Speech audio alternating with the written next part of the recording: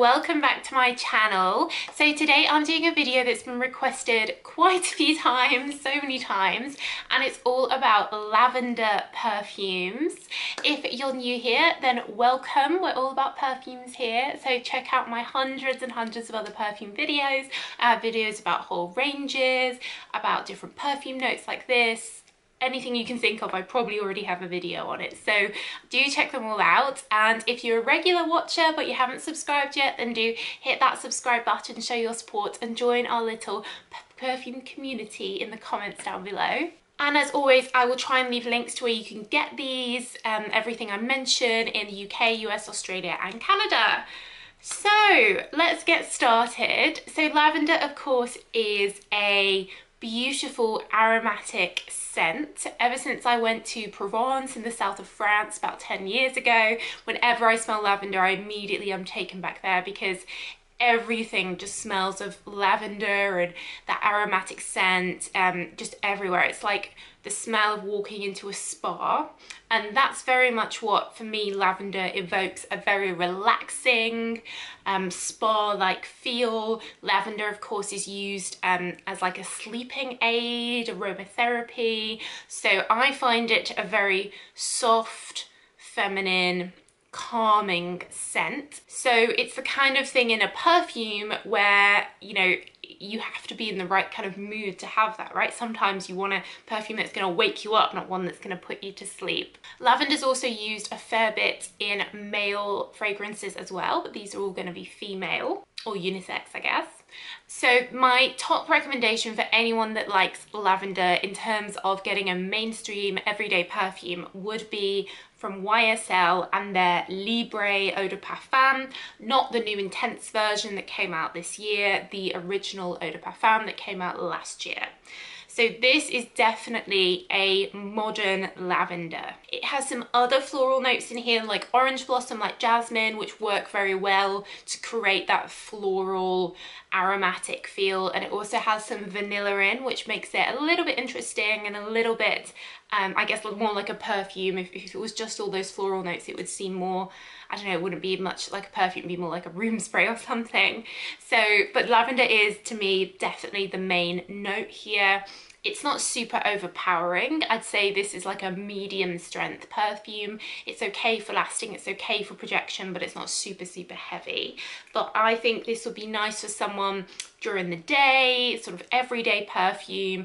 You'd have that lavender sort of hug around you, but you'd also have those other interesting notes going on, which make this a, you know, modern scent. Also, all the body products that go with it as well, of course, have a very lavender vibe to them. So overall, a sort of nice, good quality eau de parfum where lavender's the main note. And then on a similar vein, I'd also recommend Mon Guerlain from Guerlain.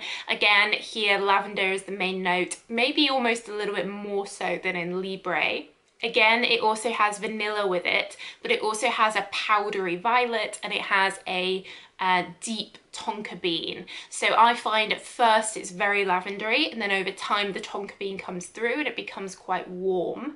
But these two fragrances are not massively different because, you know, they both have that dominant lavender smell. I'd say perhaps the Mon Guerlain one is a little bit heavier and a little bit more musty, powdery lavender.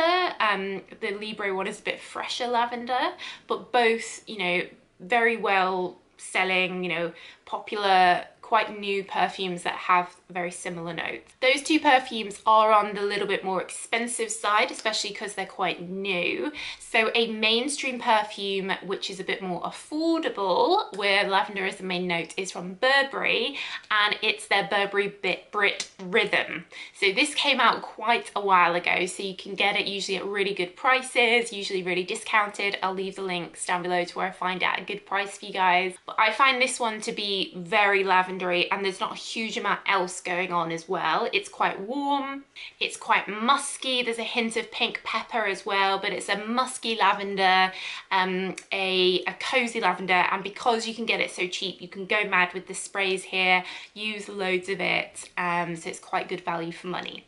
So of course, speaking about Provence, no lavender perfume would be complete without mentioning L'Occitane and their lavender range of perfumes and body products. Of course, you can get loads of things like soaps and shower gels and everything, but they do have a perfume spray that you can get that's all lavender. I think it's called Lavende, and it's basically pretty much all lavender, a little bit of fresh sort of bergamot in there. Again, it has a little bit of a muskiness in, but basically it smells like lavender.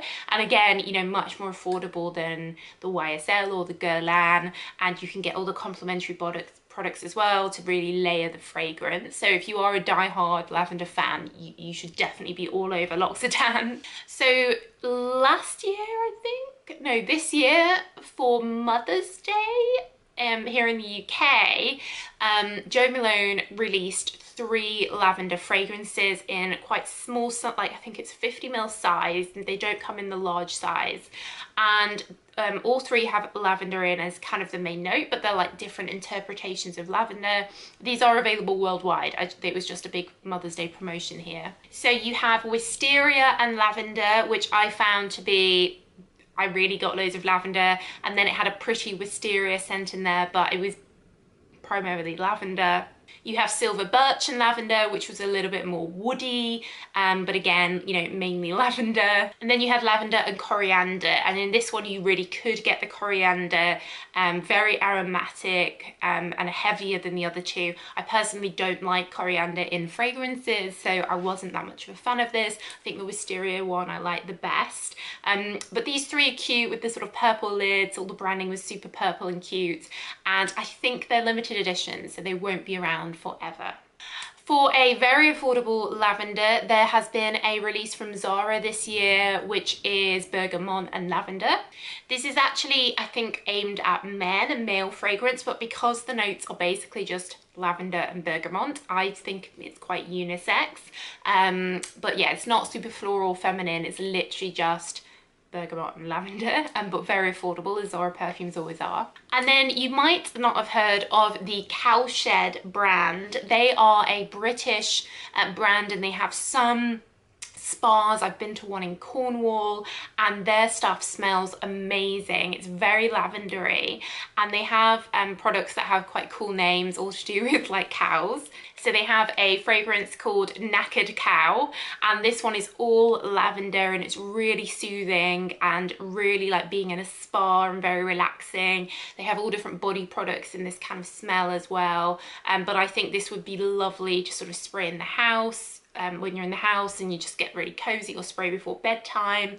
I really like this range of products, Cowshed, and I'm surprised they're not available in more places because I think they're really nice. Another sort of aromatherapy body spray is from Rituals, the Ritual of Jing. Again, this is very lavender, quite a heavy lavender I found. This really lingered on me as well when I tried it. And it comes in quite a sort of convenient tall bottle, so you could sort of top this up as a sort of lavender body spray throughout the day if you want that cozy lavender vibe.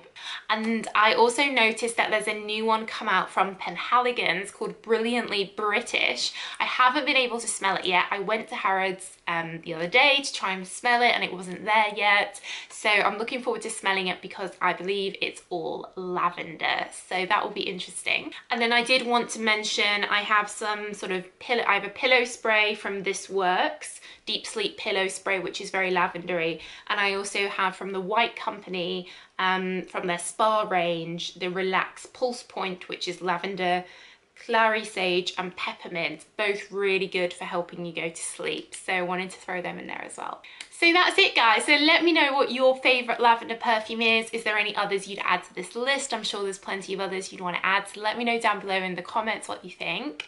But that's it, everyone, so thanks so much for watching as always, and I'll see you in the next video.